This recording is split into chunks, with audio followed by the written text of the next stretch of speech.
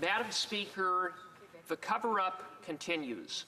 The Prime Minister covered up Beijing's interference in the 2019 and 2021 elections because it benefited the Liberal Party.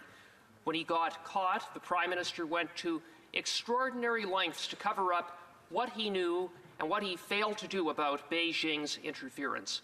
When the Procedure and House Affairs Committee commenced hearings to get to the bottom of Beijing's interference, the Prime Minister repeatedly ordered Liberal MPs on the committee to obstruct the work of the committee and to block the production of relevant documents. Instead of calling a public inquiry, the Prime Minister appointed a long-standing family friend as his fake rapporteur to write a whitewash of a report exonerating the Prime Minister. When the fake rapporteur got to work, he hired a bunch of Liberal hacks who wrote that whitewash of a report that the Prime Minister wanted. However, when the report was not able to be held up to basic scrutiny, the fake rapporteur resigned, and the Prime Minister was dragged kicking and screaming into calling a public inquiry. Upon the inquiry being struck, the Minister of Public Safety assured Canadians that the Commissioner, Madam Justice Hogue, would have access to all relevant documents. It turns out that the Minister was insincere with his words, because the Globe and Mail has reported that the Prime Minister has withheld an undisclosed number of documents from Madam Justice Hogue. The Prime Minister's personal department, the PCO, has admitted that of the documents turned over to Madam Justice Hogue, fully 10% have been redacted. I underscore that these are documents that Madam Justice Hogue has requested. The Prime Minister is obstructing the work of Madam Justice Hogue to fulfill her core mandate, and that is to determine what the Prime Minister knew, when he knew about it, and what he did or failed to do about foreign interference threats, including Beijing's attack on our democracy. Madam Justice Hogue issued her first report a few weeks ago. It is a damning indictment of the Prime Minister. Among the conclusions that she makes is that the Prime Minister made decisions with respect to countering foreign interference on the basis of giving consideration to direct electoral consequences. In other words, the Prime Minister put his interests and the interests of the Liberal Party ahead of working to counter foreign interference to protect our sovereignty and our democracy. And that was based on the documents that the Prime Minister allowed Madam Justice Hogue to see. One can only imagine how much more damning her report would have been had she been able to see all of the documents. And now, as Madam Justice Hogue prepares to write a second report to be issued in the coming months, the cover-up continues. If the Prime Minister has nothing to hide, then why won't he stop the obstruction, stop the cover-up, and turn over all of the documents requested by Madam Justice Hogue? The Honourable Parliamentary Secretary of the Government House Leader. Yes, thank you, Madam Speaker. Just to start off, it is interesting how the member continued with the character assassination of an outstanding Canadian. When he's talking about the special rapporteur, what he's really talking about is the former Governor General. When he labeled him as a Liberal and appointing all these other Liberals type of thing, what people should realize is that the Right Honourable David Johnston was actually appointed as the Governor General by former Prime Minister Stephen Harper.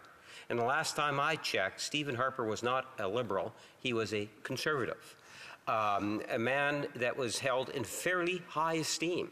And it's unfortunate that the Conservative Party, in their ramped-up rhetoric, felt it was necessary to throw him under the bus in the fashion in which they did. I personally thought it was somewhat disgraceful. Having said that, Madam Speaker, when you think in terms of what it is that we're talking about this evening, nothing could be further from the truth in terms of the manner in which this government has actually dealt with foreign interference. In fact, the government of Canada not only consulted but worked openly with all recognized parties in the House to collaboratively develop the terms of reference for the Commission. All parties agreed to those terms of reference, as well as to the appointment of the Commissioner herself. One of the key aspects of the terms of references is that the Commission has essentially unlimited access to classified information related to its mandate. The terms of reference are very clear that the Commission is to have access to certain cabinet documents that are relevant to its work. The government agreed to this approach, although it is exceedingly rare for something of that nature to occur. Cabinet confidence is a bedrock principle of the Westminster system of government. The notion that such a principle can be thrown out in a sweeping approach to government records undercuts the very same democracy that we're trying to actually protect. All of the cabinet documents that were committed to in terms of the reference have been already provided to the Commission, Madam Speaker. I would contrast in terms of the manner in which we as a government have approached this issue to the manner in which the leader of the Conservative Reform Party has done to date.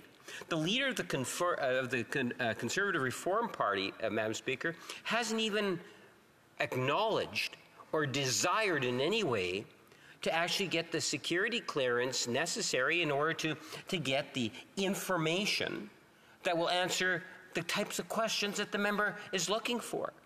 He doesn't want to get that. He intentionally chooses to be ignorant of the facts, Madam Speaker. Contrast that to the leader of the Democratic Party. In fact, the leader of the Green Party had a very interesting public press conference earlier today, from what I understand, after getting the debriefing, was very clear with Canadians as to what it is that she thought. But at least she took the interest and the time not only to get the clearance, but then to look at the report, Madam Speaker, unredacted. And we know what her comments are. But that doesn't, solve the appetite for the Conservatives to go on a eventual character assassination hunt in terms of what it is and who it is that they can go after, Madam Speaker. I am surprised and disappointed in the leader of the Conservative Party, but I shouldn't be, because even when he was the minister responsible for Elections Canada, Madam Speaker, who played that important role, he did absolutely nothing on foreign interference, as he knew back then that it was an issue, but chose intentionally, again, to do nothing. For St. Albert Edmonton.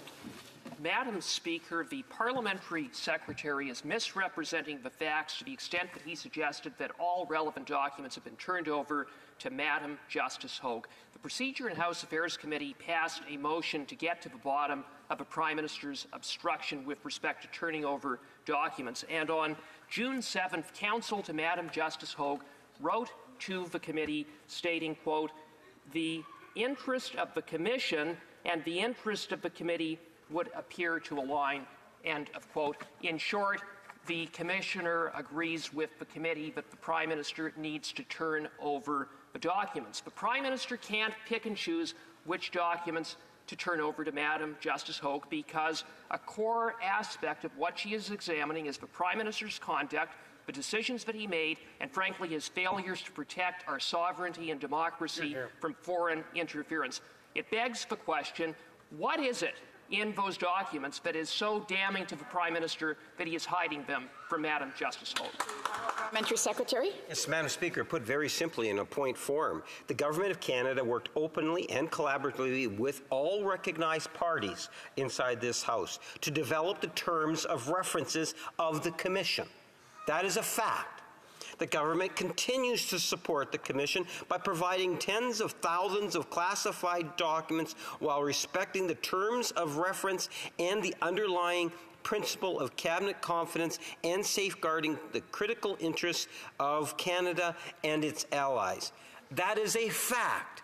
No matter how it is the Conservatives want to put some sort of a spin or provide misinformation to Canadians, I think it's always better if we stick to the facts of the matter, Madam Speaker. And by the way, I conclude that the leader of the Conservative Reform Party should also take advantage and get the debriefing so he'll be better informed.